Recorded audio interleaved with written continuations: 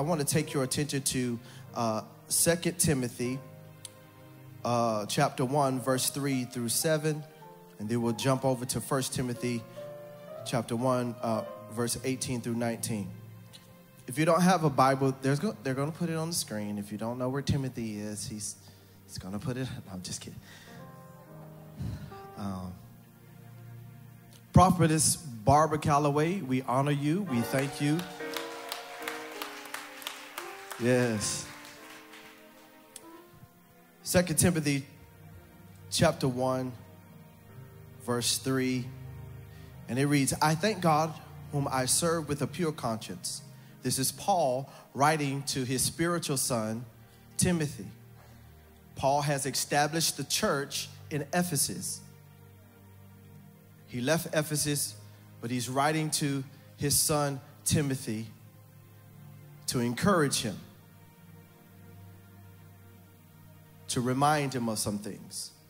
So I thank God whom I serve with a pure conscience, as my forefathers did, as without ceasing I remember you in my prayers night and day, greatly desiring to see you, being mindful of your tears. Isn't it wonderful when someone else is reminded of your tears? That when somebody cares about what you're going through. He says that I may be filled with joy when I call to remembrance the genuine faith that is in you, which dwelt first in your grandmother Lois and your mother Eunice. And I am persuaded it is in you also. Somebody shout, it is in you. Therefore, I remind you to stir up the gift of God, which is in you through the laying of on hands. For God has not given us the spirit of what? But of what? And of what? And of what? 1 Timothy chapter 1, verse 18 and 19 says, Timothy, my son, here are my instructions for you based on the prophetic words spoken about you earlier. May they help you fight well in the Lord's battle. Cling to your faith in Christ and keep your conscience clear. For some people have deliberately violated their consciousness or their conscience. As a result, their faith has been shipwrecked. For the next few moments, I want to speak. Y'all know I have simple titles. I want to speak from 3 words. I will remember. Father, thank you for this food that we're about to receive. Bless us in Jesus' name we pray. Amen. So let me get to it. Beneath the pandemic, let me establish this. Beneath the pandemic, economists, sociologists have discovered that there was a phenomenon happening within the pandemic. There's a lot of things going on in our economy, as well as real estate and these various areas, but they discovered something, and they coined a phrase, and they called it the Great Resignation. And the Great Resignation, if you have never heard of what the Great Resignation is, millions of people that have been on jobs, have been in careers for decades, have decided to just simply resign. Some of the women, they had children, and so they had to redefine their lives as we tapped into the pandemic. But most of them just said, you know what, this is a season. It wasn't just the fact that some people lost their jobs. Some people did. They lost, they downsized, the company downsized, or they revamped things. But what we discovered now as I researched this thing, that there were several people saying, I have given my life to what I thought made me have meaning, but I discovered through this pandemic, I discovered that that's really what I wanted to do, but I want to discover the purpose that I was designed to do. And so many of them just said, how can you walk away from a career that you went to school for 18 years? No, just kidding. That you went to school for so long to invest in. You've invested into your future. You're a top executive. Why would you quit? Why would you give up? Why would you sign this over right now? And it's because people are in search of meaning. People are in search of significance. People are in search of purpose. Do I have anybody under the sound of my voice? Like, I don't want to spin my wheels. I don't want to spend my life investing myself into something and never feeling fulfilled. But here's the thing. Your career was never designed to be your purpose. You bring the purpose to your career. If you don't ever find out who you are in the midst of it, it only takes things to change on you and you forget who you are. What I believe is that this is the season for the re. Do they have that? What do I mean by that? What is your re in this season? Restructure, realign, restore, restoration, revive. Is this a reviving season for you? Is this a restructuring season for you? Is this a reset? This is a reset season for me. This is a season of restoration for me. This is a season in my own life of reclaiming, of rethinking, of retooling. What season is this for you? Because everybody is in a re. So what is yours? I want you to think about this a second. I want to move too fast. I want you to think very deeply about it because there's so many different areas in our lives that God is literally trying to redesign and revamp. And some of y'all just hard-headed and you don't want to change. You don't want to alter anything. You want things to be the same. But God will show up and says, no. If I'm going to do more in your life, if you're going to ever get to the place that I have prepared for you, then guess what? There's some things that I'm going to have to, there's some things that you're going to have to rediscover about yourself.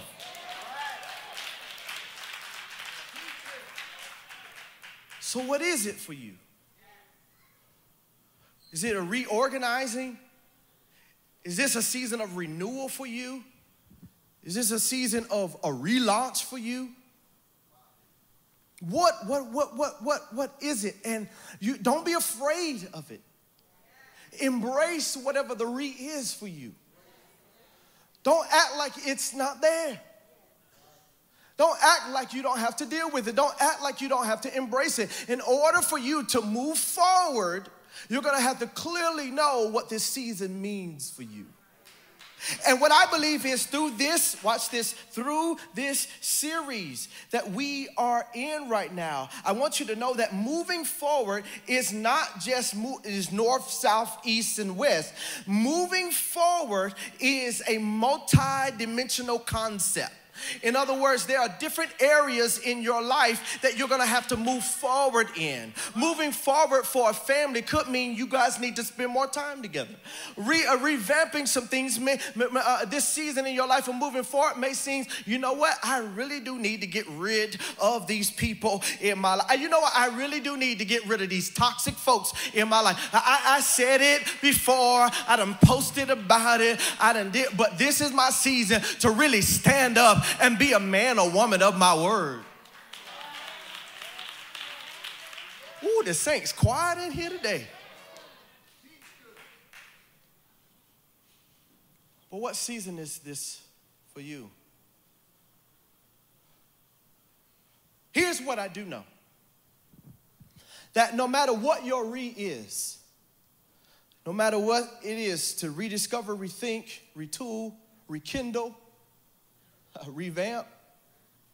Some of y'all couples need to rekindle. Hey, Valentine's Day is coming up. Praise the Lord.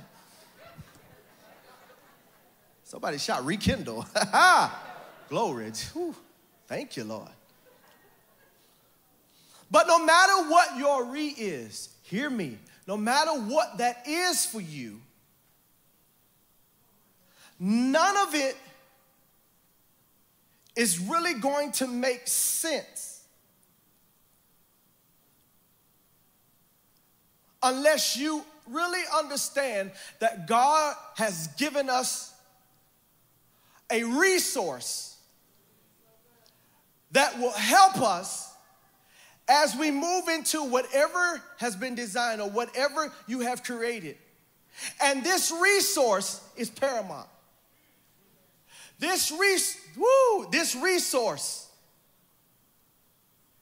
hinges on your ability to remember.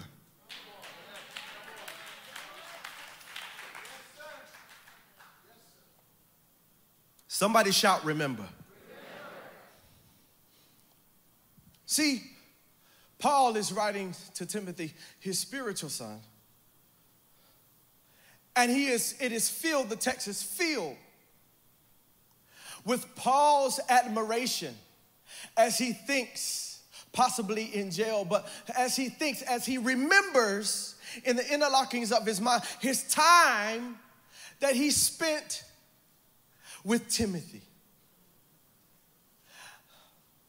I forgot to tell you that today is my father's 71st heavenly birthday. And I want to dedicate this message to him. But Paul and Timothy met in Ephesus. And Timothy's life has been marked by moments that he spent with Paul. They ate together, they dined together. His grandmother Lois spent time with him and they fed him. And Timothy gave him water to drink.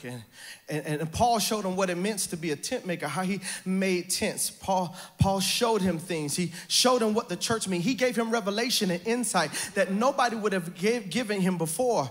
I mean, there's times and encouragement and affirmation because we don't hear any mention of Timothy's father. So therefore, there is a place that Paul might have filled in Timothy's life that no other man did. But can I tell you something? That Paul changed Timothy's life. There are gifts inside of Timothy that he didn't even know he possessed. There were moments and there were things that he shared with him that encouraged him, that gave him insight, that showed him the way to go. And I mean, they spent so much time together. Just like I spent time with my father. Just like there was times of prayer that they began to pray together. And Paul laid hands on him and said, God's going to use you. God is going to do great things through you. God is going to do something through you. You may not see it, but trust me, in this season, God is going to use your life. Can I tell you that you may not have a Paul and you may not feel like you're Timothy, but God places people in our lives, male or female, to see in things in us that we did not see in ourselves. There are moments that God will place people to give us wisdom, to give us insight, to make ways for us, to favor us, to mentor to us, to show us things, to partner with things. The truth of the matter is Paul didn't just share wisdom with Timothy, he shared his life.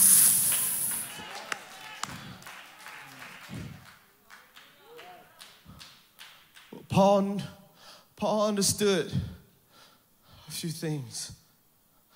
Paul knew that because of the assignment that he had, that eventually he would have to leave Timothy. He knew that eventually, as much time as they spent together, building,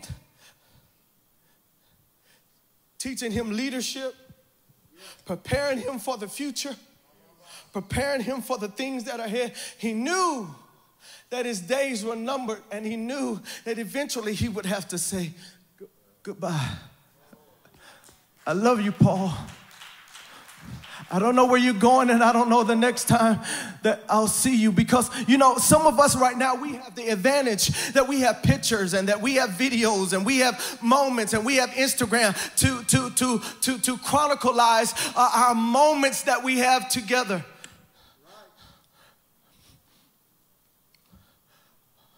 But they didn't have that. And now Paul is gone on into his journey, into the next leg of his destiny, to the next dimension. And now Paul is outside of Timothy's reach. no matter how much he longed for him, no matter how much he needed to hear his voice again, no matter what questions he had for Paul, he was outside of his reach. And I don't know if you've ever been there where there's somebody that has become outside of your reach, and you can feel alone. You can feel abandoned. You can feel uncovered. You can feel lost. You can feel like what is going on here? Where am I to go? What am I to do? Like the disciples when Jesus ascended into heaven and they're standing there gazing. There's somebody that has to tell you it's time to move on. But how do I move on? Because he's all that I know. How do I move on? Because he's poured his life into me. I never even imagined that he would ever walk away from me. I never imagined that he would be out of my grasp. I've always had him close to me. I mean, he really started my rebirth, my regeneration in Christ. I wouldn't have known Christ if it wasn't for Paul. I saw the way that Paul worshiped. I saw the way that Paul preached. I saw the way that he taught. I saw the way that he laid hands on people. I saw as he did the Lord's Supper. I saw him pray for the sick and they recover. I saw him tend to the sick. I saw him help people. I saw him baptize babies. I saw him, but now what am I to do? Because he's out of my reach. He's out of my reach. Truth of the matter is, I want to help somebody with something that I have discovered through this process in my life. Is that although someone may be outside of your reach,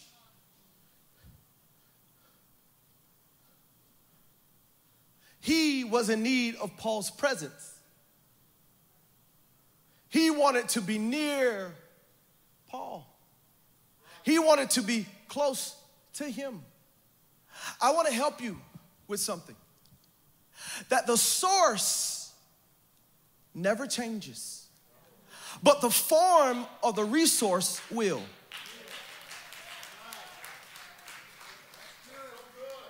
I said the source will never change, but the resource, the form of the resource will change. Let me help you what I mean. He wanted Paul's physical presence. But in the midst of where he was, he had to realize that outside of the presence, Paul had already packed inside of him the principles. Okay. That even though he wanted to touch his physical body, that Paul, the resource, had changed and transformed into the principles, the wisdom that was inside of him. Okay, let me explain it like this. Jesus says to his disciples in John chapter 14, he says, I am leaving you, but I'm going to what? Send you a comforter. I'm going to send you the Spirit of truth that will do what? That will teach you things. What? I need some Bible readers in here. That will also bring to remembrance everything, not just some things, but everything that I taught you. Even the stuff that you got wrong, I taught you, and it's still inside of you. Somebody shout, it's in you. Somebody shout, it's in you.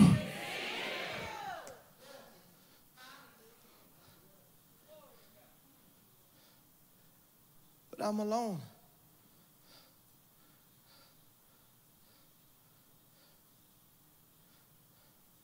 There's things that Timothy is about to face that he's never faced before.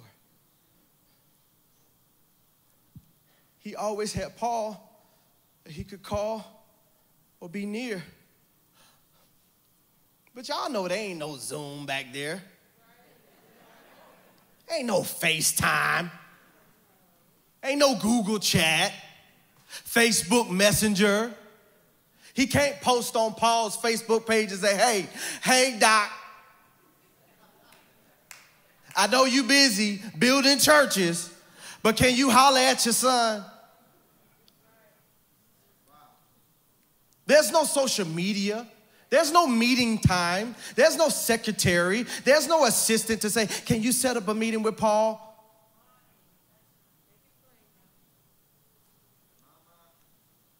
One of the greatest resources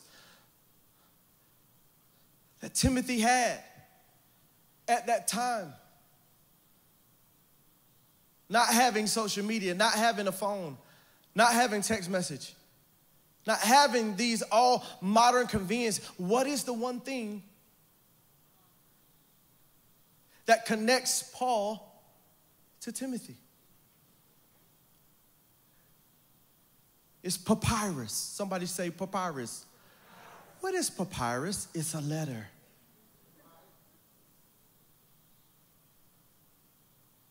And he opens the letter. Y'all thought he opened the book. Y'all thought he opened the Bible. No, he sent him an actual letter. He sends, the courier comes and says, hey, there is a papyrus here for you. And it's from Paul.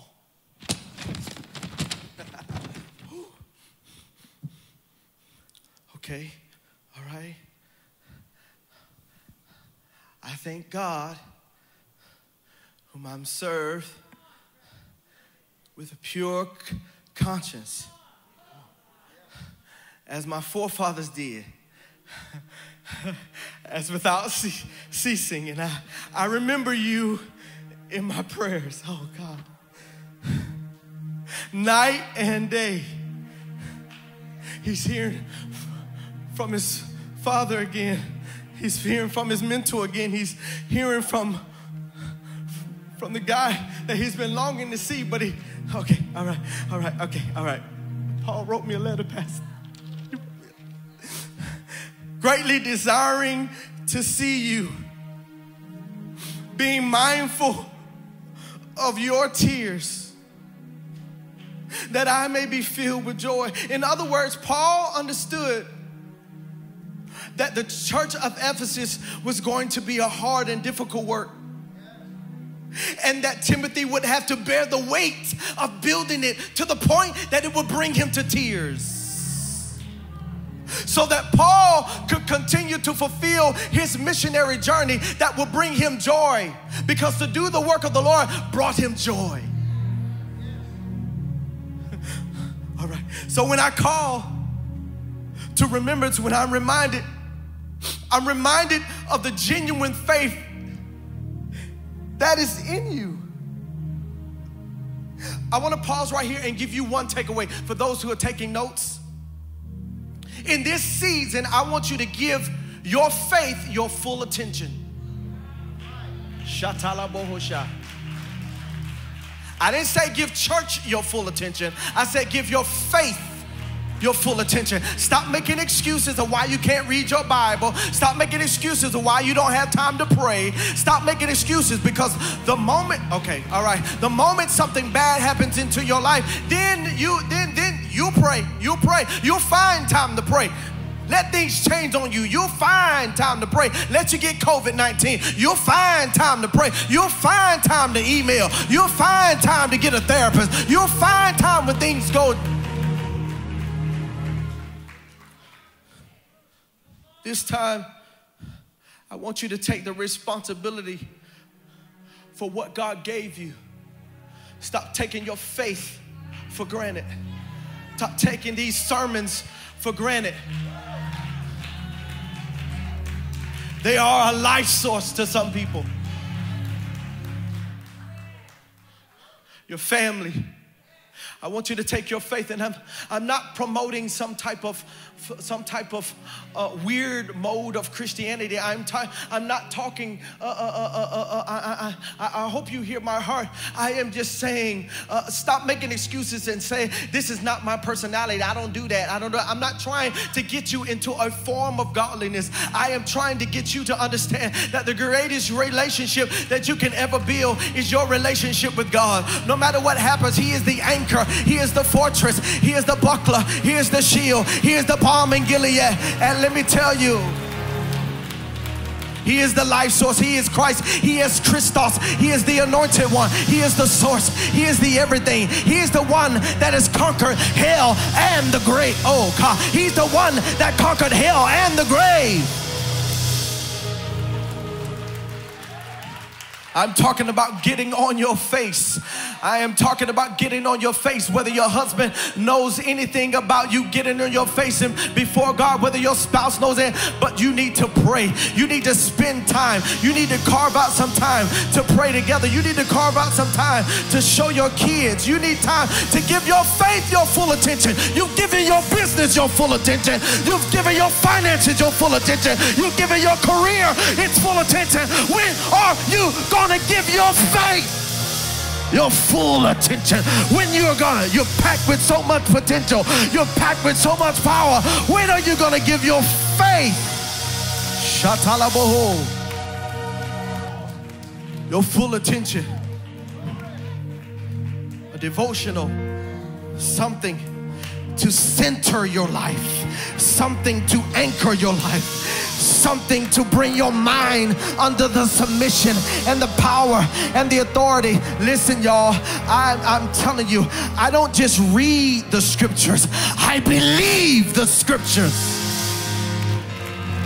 And if the word says that I will keep your mind in perfect peace, whose mind is stayed on Him, then guess what? I may not know how, but God, show me how to keep my mind stayed on you. When distractions come, show me, give me peace, give me strength, give me power that I didn't know I had. I don't know how to be a father, but show me. Oh, David says, as great of a warrior as he was, he still prayed and said, Lord, teach my hands how to war. I don't know how to do it, but God, there is a place in God. There is a place in God. There is a place in God. There is a place in God that every practical thing you want to do, every presentation, I'm talking about the most simplest presentation in front of other people, and you don't believe that you can speak in front of other people, there is a place in God that He will show you that you are capable, that you are able.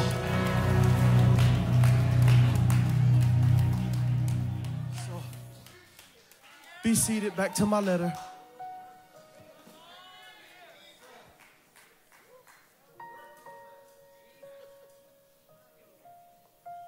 When I called to remembrance your genuine faith, there's a purity about His faith. He never tried to jock you for position. He never tried to jump over people. He never tried to scandalize. He knew that there was something pure about Timothy's faith. Is there something pure about your faith? Is there something pure about your life? Is there something? If there's not, you need to say, Lord, whatever's not like you, take it out of me. Whatever's not like God, I lay it on the altar. Whatever's not genuine in me, I want to be a genuine person. I want to be a person that people can trust. I want to be a person that people feel safe.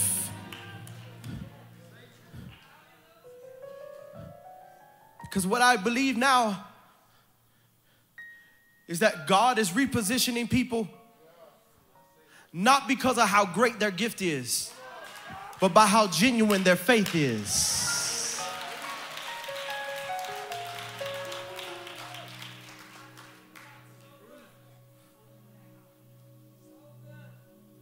I'll never forget, I got to deviate.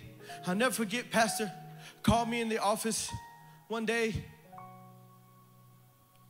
When she calls you in the office, she's going to ask you to do something or she's going to rebuke you. Praise the Lord.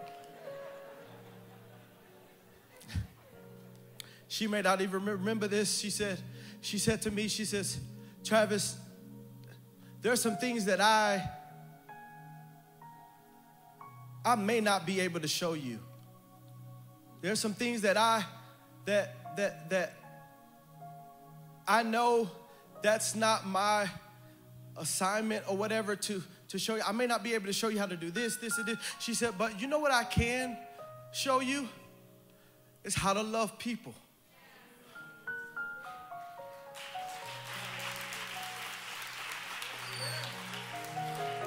You remember that? She brought it on me. She said, I can show you how to love people. And that stuck with me. Even though I kind of thought like, I feel like I kind of love people.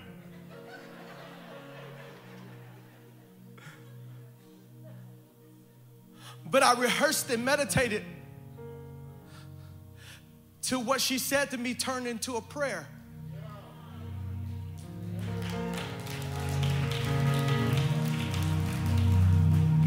To say, Lord, teach me how to love your people.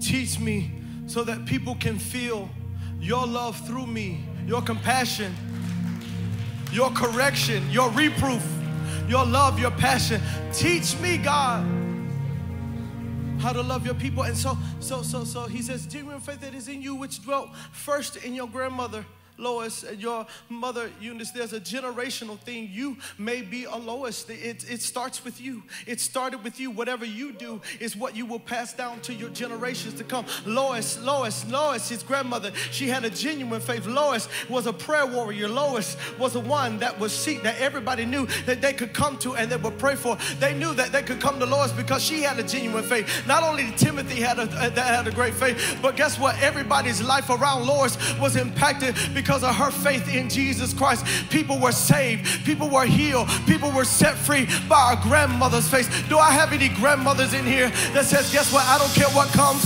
I don't care what happens with my grandkids. They can know. I don't care. I'm going to pray for them. I'm going to cover them. I'm going to give my all. Whatever I have to go without, I'm going to give it because I want them to have something. I want to pass more down than just money. I want to pass down more than just property. I want to pass down a spiritual inheritance. I want to pass them something that money cannot buy. I want to pass them something that the generations to come will marvel because of the power and the favor of God. Because you can have property, you can have money, you can have stuff, but when all those things shift and change, you have to have an anchor, and that anchor is your faith in God. It's your anchor, Fred. It's your anchor. It's your anchor. It's your anchor. It's your anchor. It's your anchor. It's your anchor. When the ship is tossed and turned, when the moments in the boat is twisted upside and down, when it doesn't feel like where you're coming or whether you're going, it is your anchor.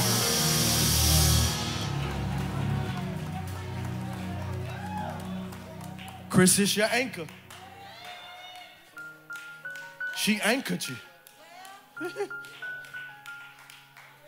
Lois and Eunice, be seated. I got to finish my letter. Y'all keep interrupting my letter.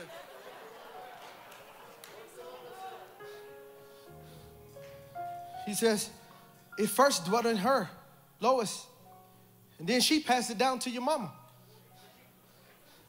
We got to stop passing down generational curses and start passing down generational blessings.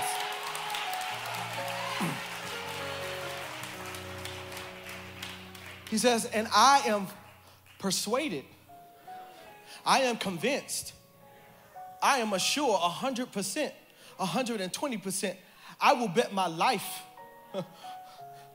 that what was in them, oh, it's in you. What they had, what they possessed, it may look different, oh, but it's in you.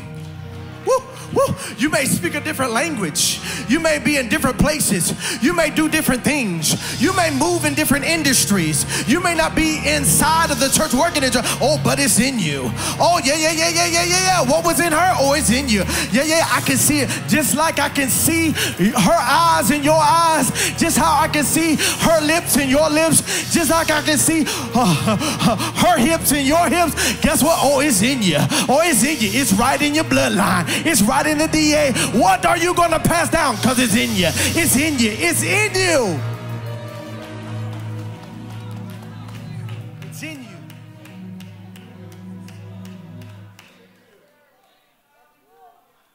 Jaden is in you. AJ is in you. Manny is in you. Therefore, here's the good stuff. Therefore, I remind you to stir up the gift of God which is in you through the laying of on hands. Wait a second. Paul didn't say, I'm coming to help you. Paul never said, I am coming to get you out. I heard about what's happening in Ephesus. I heard what is happening. You sent a letter and it was a 911. But whenever Paul sends a letter to anyone, it means he has the answer in the letter. The answer is in the letter. So whatever he's answering Timothy's question of, will you come to me? Will you help me? Listen, I've reached a hard place. I've reached a point in my life where I'm overwhelmed. I've reached a point of disappointment. I've reached a point of frustration trying to build this church in Ephesus and this culture that is surrounding me, the leaders that are within here, all the things that I am facing in here. Paul's answer is, therefore I remind you to stir up the gift of God which is in you through the laying of our hands. Let me pause right here and suggest, I'm going to teach you something. That when Paul is saying, I remind you to stir up the gift, in another translation, it says fan into flame, which means that there are coals, like coals on an altar or coals like in a grill. That once the temperature begins to go down, it's because the coals, right? The coals are getting cooler. But if you blow on the coals, the fire and the temperature would be ignited. All right. I'm going to teach you something here. So what Paul is teaching Timothy right here is that the way to stir up the gift is that you got to blow on the gift. Well, you say, well, it's in me. How do I blow on the gift? What he is trying to say through the Jewish metaphorical, Greek metaphorical picture, he is telling Timothy that the only way to stir up the gift is to get back to prayer. Okay. All your depression, your disappointment, your grief, your hurt, your problems, your situation, your marriage, all of this stuff, watch this, that is keeping you blinded from what's really beneath the surface. Because sometimes we can get so distracted with the problem that we forget where the answer is. Why? Oh, okay, wait. Let me say this. Bishop, you're like this. So he says, that was, which was given to you, watch, which is in you through the laying of on hands. So there became a moment where Paul laid hands on Timothy. Watch this. He didn't just ignite a gift, he deposited something in him. I want to tell you what that deposit is. You feel like you're incapable of moving into the assignment.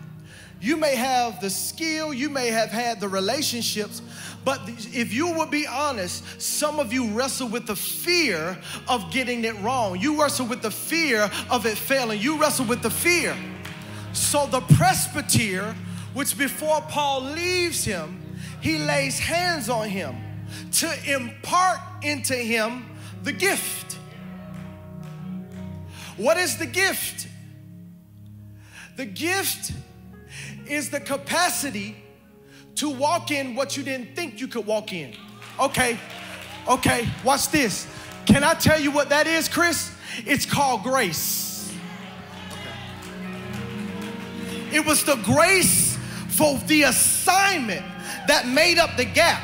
Because when you don't feel like you are enough, but there is an assignment before you, there is a gap between, and you say, God, how? I can't fill this gap. But God says there's something that I imparted into you that will help you fill the gap. So no longer would you say, stop saying you are incapable. Stop trusting everything in these personalities and ideograms. There is a part in the Holy Ghost. There is an anchor in the Holy Ghost. I'm talking about the real power and the flame and the power of the real Spirit of God. Because if you're ever going to do anything for God, even when you feel like you have, you know what he tells Joshua? He says, as I was with Moses,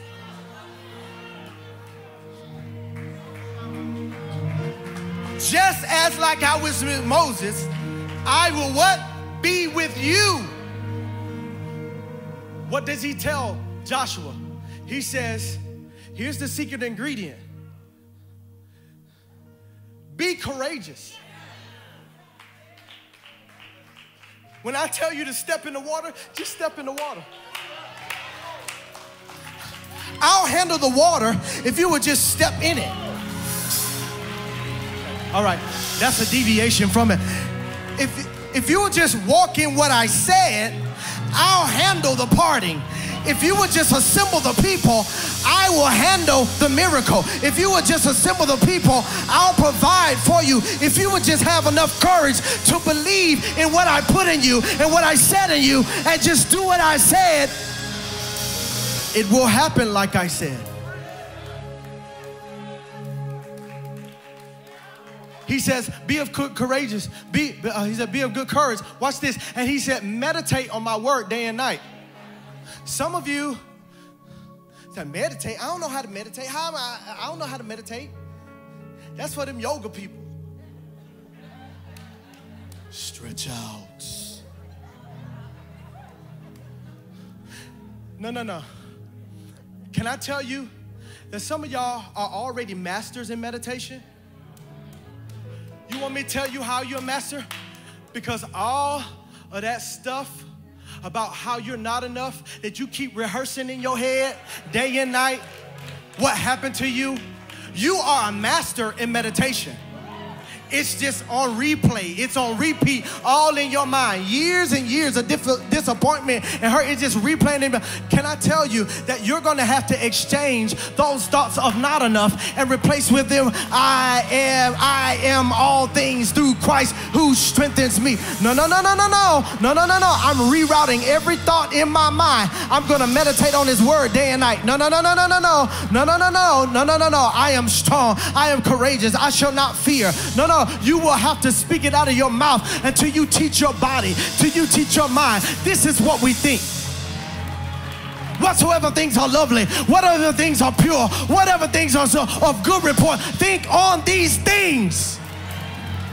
What are you thinking? What are you thinking determines where you're going.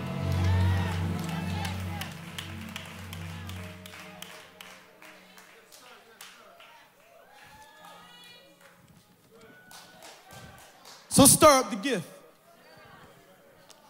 And sometimes you got to sit still long enough.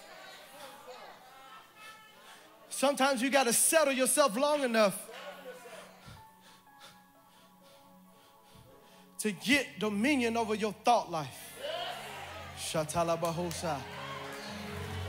Oh, my axe is sharpened in this place. You got to You got to still yourself, and you got to let every Roman thought that is around you, every thought, everything that you're thinking, everything that is contrary to the will of God, you're going to have to be still. Maybe this is a season for you to just be still. Be still, because guess what?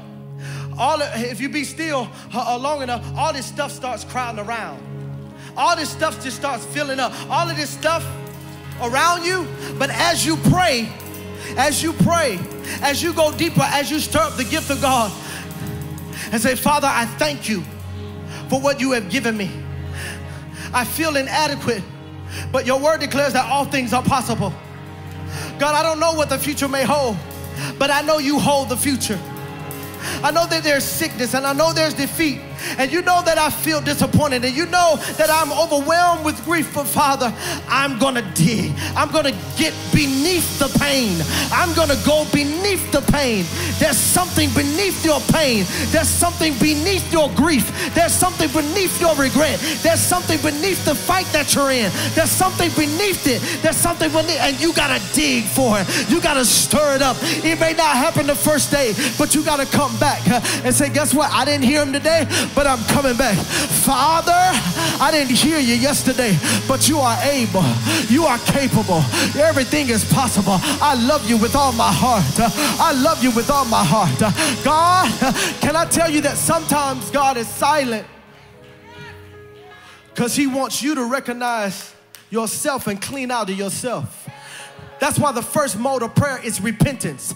So for you, some of you, this season is a season of, Father, forgive me for not trusting you like I said. I posted things on Facebook, and I posted things in my story to tell people to be strong, but I am weak myself.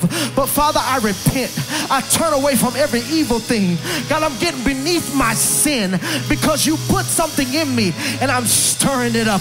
I'm stirring up. I'm stirring it up. I'm stirring it up. Thank you, God, for what you placed in me. Thank you for my family. I'm grateful. I'm grateful. I'm grateful. I'm grateful. I love you. I love you. Thank you. Whether you speak to me or not, it's okay. But just empower me as I work. Empower me as I show houses. Empower me as I do what you call me to do. Empower me, God. Stir it up. Whatever's in me, Father, light a fire to it. Blow on every gift. Blow up my mind. Change my mind. I don't want to think the same way. God, we're moving forward. I can't take this Egyptian mindset into the promised land. God, change my mind. Change my appetite. Change my demeanor. Change it. Whatever's in here, change it. Get this stuff out of me. Depression, you can't stay. Depression, you can't stay. Depression, you can't stay. Because God, fear, you cannot stay.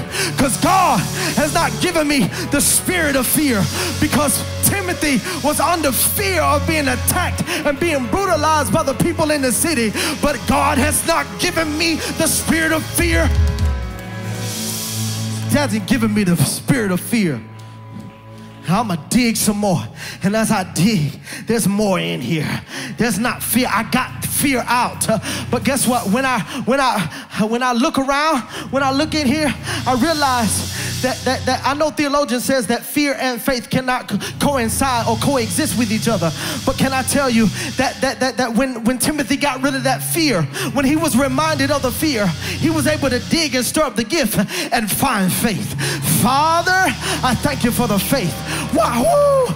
Can I tell you that faith is the word in the Greek called pistos, which has two dimensions of it. Pistos means knowledge of and action. Knowledge of and action. So when God comes to Abram and says, go to a land in the country that I'm going to show you, he received the knowledge, which was knowing, but he had to act on what he knew. Some of you are caught between knowing and acting. And God says, I can't really tell if you really have faith unless you take what I gave you and put it into action. Faith is not just what he said. Faith is what you do with what he said.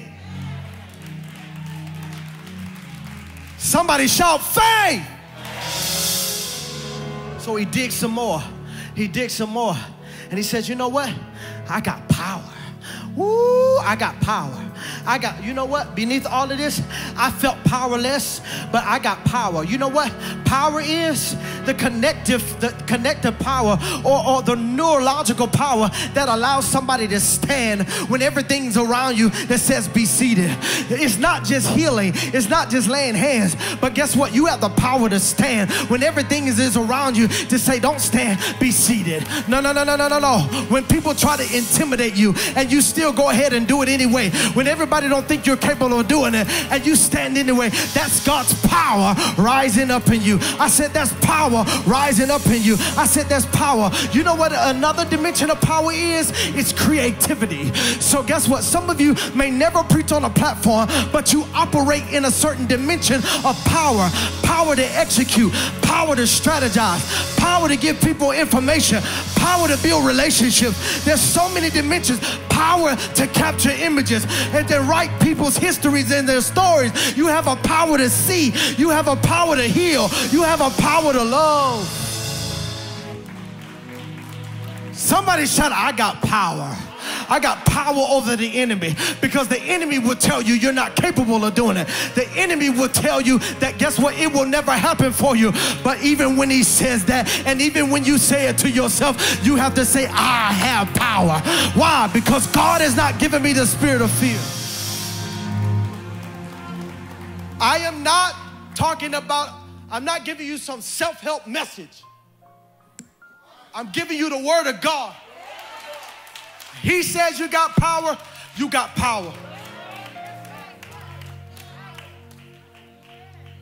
Go to your therapist, go on vacation, do whatever you got to do, but you better remember you got power. You have power to create. You have power to do. You have power to innovate. You have the power to help. You have the power to mentor. You have the power to lead. Whatever you think that you're powerless to do, you have to say, Lord, you've given me the power. I know there's a deadline, but God, you've given me the power. I know we're behind time, but God, you've given me the power. You're going to give me the strength. You're going to give me the ingenuity. Guess what? You're going to expand my metron. You're going to expand my measure. You're going to expand my metron. So even what I thought I couldn't do, I'll be able to walk in it.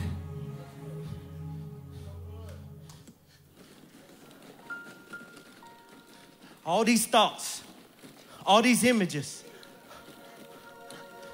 Father left your mama. So now you don't even know in your adult life how to trust a man. All this.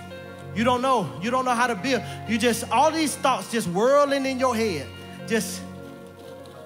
And it's filling up so much space. All this negativity is filling up so much space. But he says, you know what? I've also given you not only power, but I've given you a sound mind. I've given you the capacity to think clearly, to have a clear conscience, to be able to navigate through things that you thought you were impossible to do with your mind. Why? Because I packed you full of wisdom. I gave you the revelation I operated in. I deposited that and more in you. I watch this. If God ever deposits a seed in you, he not only deposits what's in that tree, but he deposits through the seed more trees that is in the seed. So Timothy had the capacity to do more than Paul would have ever done. Why? Because of the seed that he planted in him. This is a season for focus for some of you.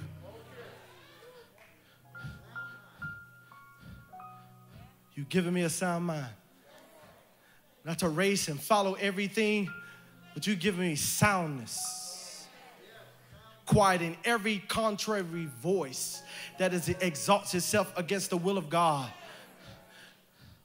You've given me a sound mind. You've given me a clear mind so that I can focus on what I need to focus on. You've given me the capability to compartmentalize things that, watch this, guess what? To stop worrying about the things that I cannot change and focus on the things that I've been assigned to change.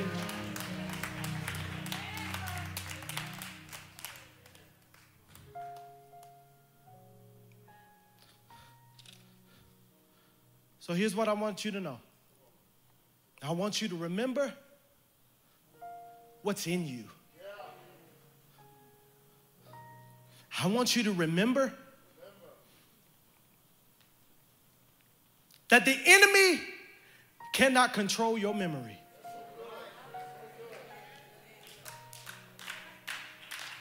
He can't steal your memory. I want you to remember who you are.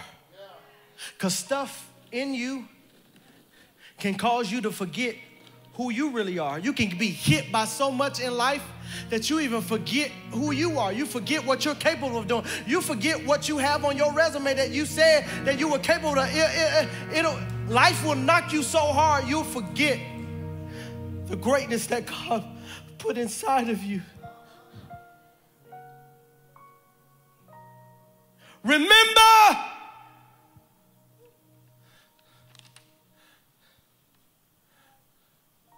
it will help you rebuild your life. It'll help you rebuild your credit. It'll help you rebuild your life and your heart and your capacity and your capability. And when you remember what God has done, you get access to what God can do.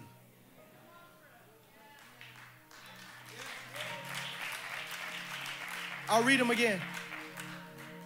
The enemy can't steal your memory.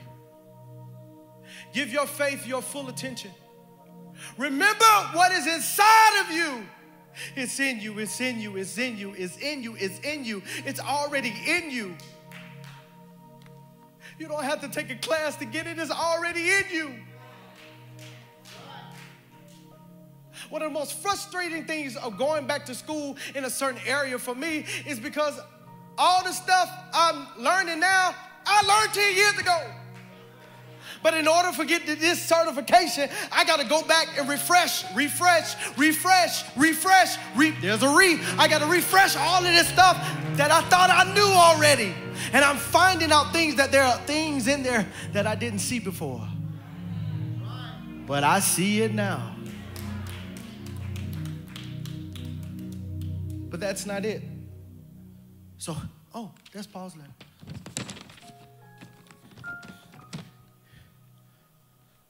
Whatever's been imparted in you, keep it close. Watch this. But there's another letter.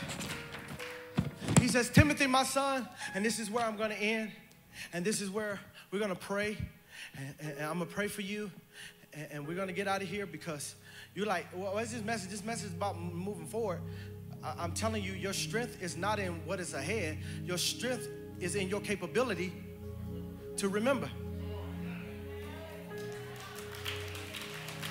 Watch this. Even the remembering the things that you don't want to remember teaches you something about that memory that maybe you shouldn't become what happened to you. Or learn what not to do by what happened around you. He says, Timothy, my son, here's my instructions for you. This is fact, based on the prophetic words spoken about you earlier. May they help you fight the Lord's battles and cling to your faith and keep your conscience clear. For people have deliberately violated their conscience. As a result, their faith has become shipwrecked. I come against every ounce of faith shipwreck. As a matter of fact, there's some of you that have shipwrecked in this building. But guess what? We're sending the lifeguards. We're sending the lifeguards. We're sending the boats out there to get you. We're sending the boats out to get you. We're sending the National Guard out there to rescue you. I know you may feel like you're shipwrecked, but guess what, baby? We're sending help. Somebody say, God's sending you help. God's sending you help. But here's what he says. He says, based on the prophetic words that you have been given, it is not going to be an easy road, because when you get a prophetic word, you can expect some opposition. But the prophetic word that I release to you is not the only thing that was released to you. I'm giving you the power. I'm giving you the punch. I am giving you the fight. I am giving you what it takes to fight the good fight of faith. Now there's a prophetic word over my life. So why would you make me fight when you've already spoken something in my existence? God is a co-laborer with you. There are things that he's going to bring you into, but it is going to be through you that you strategize, that you fight, that you build, that you do, that you protect, that you do whatever it takes. But I came to tell somebody, you are getting your fight back. I'm here to tell you, you're going to get your fight back. You're going to get your fight back. You're going to get your fervor back. You're going to get your fight back. I'm not talking to anybody in here. You're going to get your fight back. You're going to get your fight back. I'm getting my fight back. In 2022, I am getting my fight back. I'm going to fight. Whether I got to go to chemo, whether I got to go to treatments, I am going to fight. No matter what I got to do. The way that I fight through grief is by enrolling in K's way. The way that I fight through things is by gaining the knowledge that I need to be able to navigate through it. I am going to fight. I am not going to lay down and die. I am going to fight. Who am I talking to in this building that says, I don't care what it is.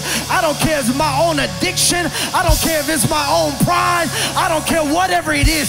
I am going to fight. I'm going to fight, because if God is before me, who can be against me?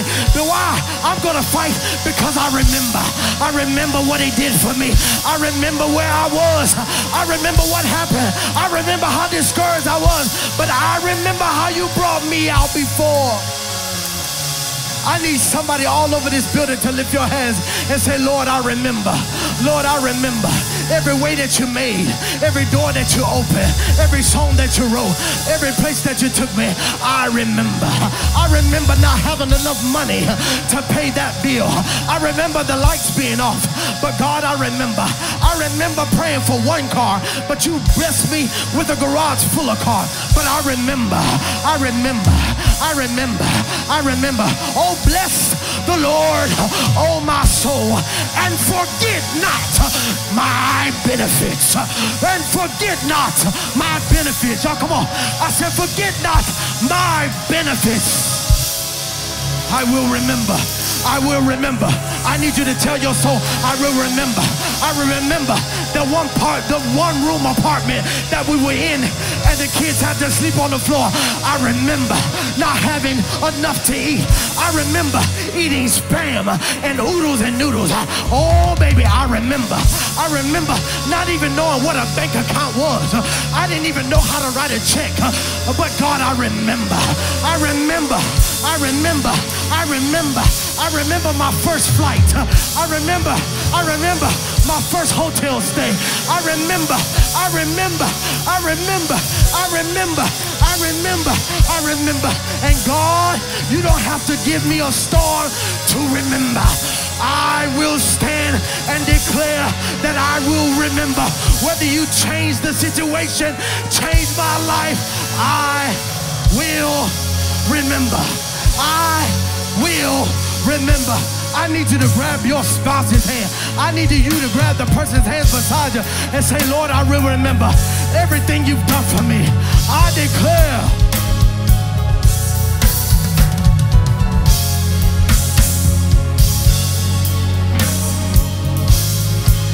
Come on, worship for a second. I need you to worship. Some of you need to hit this altar and repent and say, Lord, I open my heart to you. Now, God, I open my heart. I open my mind. God, the pandemic tried to get me to forget. But Lord, I will remember. I will remember the goodness of the Lord in the land of the living. Come on, somebody hit the altar. Somebody bow where you are and say, Lord, forgive me. Forgive me for ever doubting what you could do. Forgive me for ever thinking that I was not capable, that I was incapable of being loved, of being liked. But Lord, I will remember. Lord, I will remember. Lord, I will remember. I remember the job you gave me. I remember the family you gave me. I remember the husband you gave me. I remember the wife you gave me. I remember the kids that they said I couldn't have children. But Lord, I will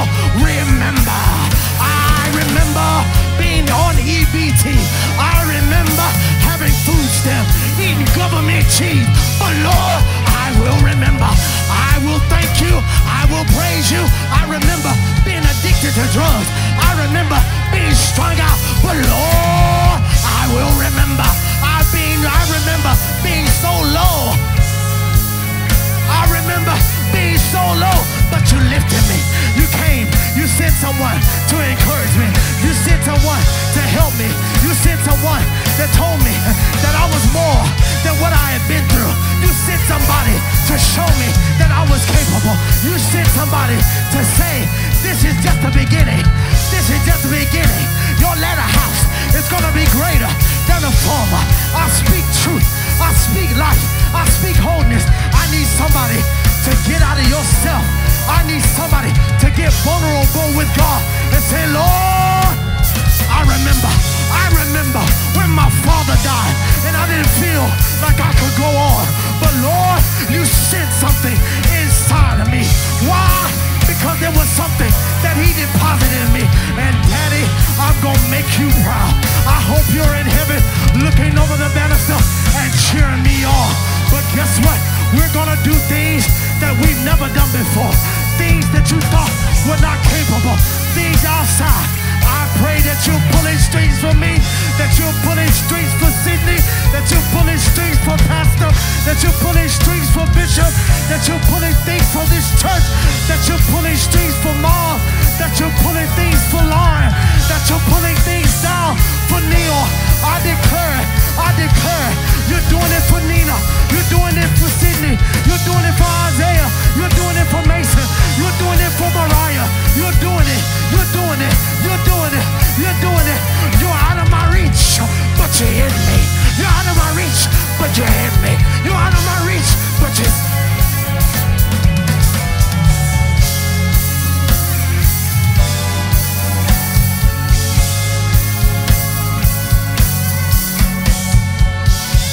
So, Father, today we have gathered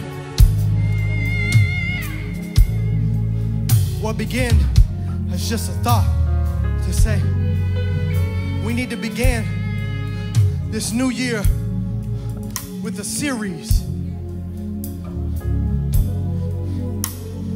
But I thank you because you already divinely had already orchestrated that whatever was to be shared, it would begin with what we remember. Every time that Israel got off, every time they got big and bad and thought that they could do it on their own, God always sent a prophet to say, remember the God that I found you in your blood and I rescued you. I pulled you out. I cleaned you up. Remember the God that brought you out of Egypt into a land flowing with milk and honey. I need you to remember. When you don't remember, you'll walk away from your family. When you don't remember, you'll walk away from purpose. When you won't remember, you'll let pride guide you versus your purpose guide you. Somebody under the sound of my voice, close your eyes as I pray for you right now. Father, I thank you because us as a collective body and a church, online as well as in the building, you do not have to worry about the Potter's House North because we remember. We remember not having your presence and you poured out your presence. Woo! We remember the moments we came in this building not knowing whether we were coming or going. But your presence had a way that when I didn't want to lift my hands, tears flowed down my eyes and my hands was lifted. And when I wanted to say, Lord, I hate you, all I could say was, Lord, I love you. But we repent, God, in our hearts and our minds as a collective body, from the leaders of this church on down, from the bishop and the pastor on down, to every person under the sound of our voice and our children. We repent because we didn't remember. But today, you sent me in an assignment in this house to get your people ready for what is ahead. And I thank you right now because to remember is the anchor of your soul. It is the strength and the power you reside in. It is your presence. You've taken us places, God, but it has nothing to compare to where you're taking us to. So I thank you right now, God, because what we remember and what you did yesterday is going to help us move into the future. We give you praise because to remember is a discipline of our soul. It's a discipline of our mind. We will remember.